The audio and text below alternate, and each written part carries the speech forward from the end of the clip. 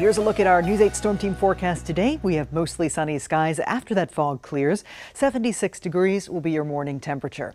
For the afternoon, partly sunny, warm and humid. A stray shower or thunderstorm might pop up in the heat of the day, but chances are it stays dry at your house this afternoon and this evening.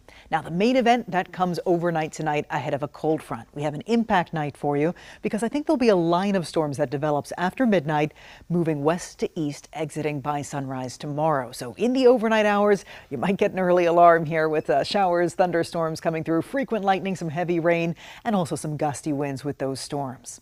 Tomorrow, we'll see partly sunny skies, cold front slowly limping through, so I can't rule out a stray shower or thunderstorm in the afternoon.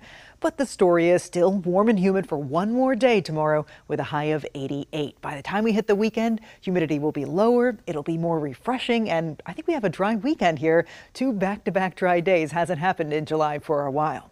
So here's a look at your current. 64 degrees in Lewistown. We have 70 in Lancaster, 70 for Gettysburg, and 66 in Lebanon. Notice those dew points are in the upper 60s near 70, and the closer the dew point and the temperature are together, better chance you have of some fog. Weather and health report today. We have moderate levels of grass pollen. That's a change. Moderate on the air quality. And our UV index is high with a burn time of 20 minutes this afternoon.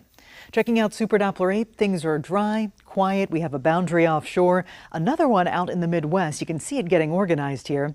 Ahead of that, the Storm Prediction Center has highlighted parts of the Midwest in a slight risk of severe weather, even parts of western Pennsylvania. For us, we're in that green zone, which is marginal risk, and that should be late tonight for any storms that would produce heavy rain, frequent lightning, and some damaging wind gusts, I think, as our primary threat overnight. So let me show you. Here's the predictor. Today, things are fairly quiet, just a stray shower or a thunderstorm.